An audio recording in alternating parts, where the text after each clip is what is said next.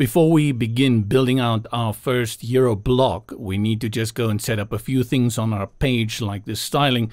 And though I have created this page, I've not set it yet to be edited with the Brizy editor. Let's go into our page and then activate our good friend, Mr. Brizy, edit with Brizy, go into our page. For this tutorial, I will be working with the Brizy template. What that means is that I'm not going to use the theme's header. I will just use the page as is, and we will build our own header at the end. So step one, this is our page template. We're going to leave it just like this. Step two is going to be our styling. If I go here and click on the paintbrush, currently it's set to overpass. Overpass is the standard default selection at this moment for your color palette. And there's a number of them here in as well as the Brizy default. You need to remember that if you make changes to any of them, there is no reset option. So choose one of these because you're going to make changes to your color palette and that's going to be set in stone. So I'm just going to go for samurai because I'm in the samurai mood.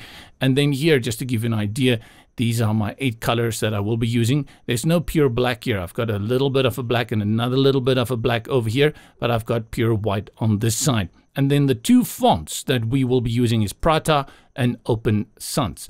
So I'm just going to take that off screen and then we bring in our colors and you can sit and watch me change colors. Okay, and you can see almost black. It's going to bring in those colors that we will be using for our theme. And they're all slightly related. Let me just see if I got that one right. Yes. And you will see we have green, turquoise, pinkish, rose, peachy, all that kind of stuff. And all I'm doing is copying the hex codes, pasting them, and you are watching a video on copy and paste. Right, and I like to do this. I'm pretty much fanatic when it comes to my colors. So I really think about the colors before the time and I restrict myself to it. You know, often, and that one is already set to pure white. Often when you are working with a color palette, you tend to try new things out as you are working.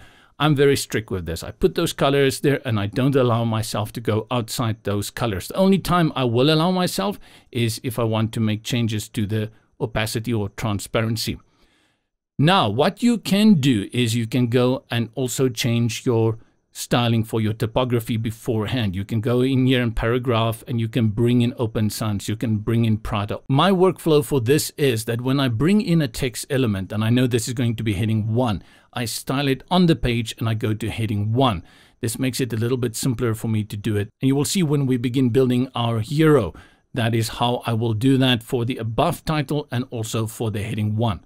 What we can do in the meantime is load those 2 fonts. So I'm going to go to add new font and then go to Google Fonts and we look for Prada.